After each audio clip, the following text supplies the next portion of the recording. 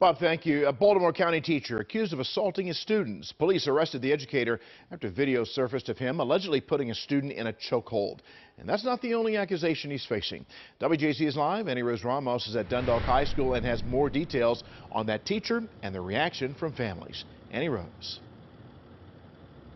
Well, Vic, I spoke to so many parents and students tonight, some telling me they're not that disturbed by this behavior, knowing that this teacher likes to joke around a lot. But Vic, a lot of other parents and students feeling very differently, including one parent whose freshman son goes here to Dundalk High. Tonight, she is furious, saying no one has the right to touch her child.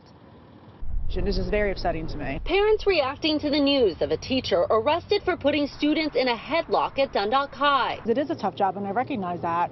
I mean, I have 4 kids, and do you think I want to put them in a headlock sometimes? Yeah, but I don't do it. You know what I mean? You can't do that to other people's children. 30-year-old Andrew Rader, Dundalk High's art chair, is charged with assaulting 2 of his students. There's actually a video of an individual, the teacher, putting the student in an actual headlock. In April, a mother called police after seeing this video showing Rader putting her son in a chokehold during art class.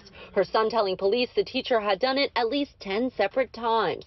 Emma Castro says if this were her son, I would have been in that school in a heartbeat, and I would have put that gentleman in a headlock. That is horrible. According to charging documents obtained by WJZ, a second victim told police Rader repeatedly pushed on their backs to find pressure points. We believe that there may be others. I talk to my kids all the time, and I didn't hear anything about it. In a letter to the school community, the principal says they are fully cooperating with police, and Mr. Rader was immediately removed from the school and placed on administrative leave in April, once they were made aware of his behavior. This should have been something that was highlighted, brought to our attention, not sent a letter in the mail or via email where it gets mixed up with so many other things. And as police actively search for other students who may have been assaulted, Emma wonders why the school didn't ask parents about it first. Hey, this is going on. Have your kids told you anything about it? We're really trying to see who else could have been a victim of this type of situation.